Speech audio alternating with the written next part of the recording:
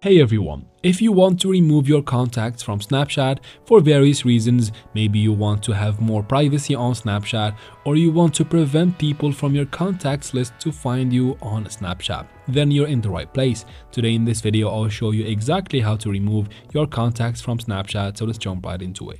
First, to make sure everything goes right in this process, open your Play Store or App Store, depends on what device you're using, because of course we're going to be using the Snapchat application for this process. So go ahead and make sure we have the app updated to the latest version to face no problems. After that, you can finally quit the store.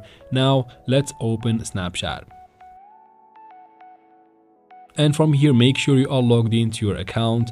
And first, let's head out to settings. You do that by tapping here in the top left corner on your Bitmoji to open your profile first. Then tap on the gear icon in the top right corner of your profile right here.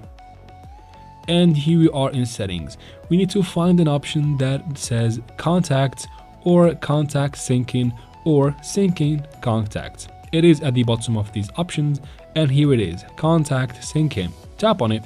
And from here, make sure the first toggle right here is turned off. I don't think you can turn it on accidentally, because once you tap on it, it will take you to your settings and you have to do some changes here. So anyways, if you have turned it on accidentally when you were creating your account, make sure it is off. Now from here, tap on see contacts shared with Snapchat.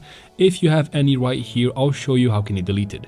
Of course, I have nothing here because I have already deleted those contacts. To do that, just tap on this removing contacts button at the bottom of these options, and then tap on confirm right here, and every single contact that you have synced on Snapchat will be removed and you'll have more privacy just like that. And that is it for this video, guys.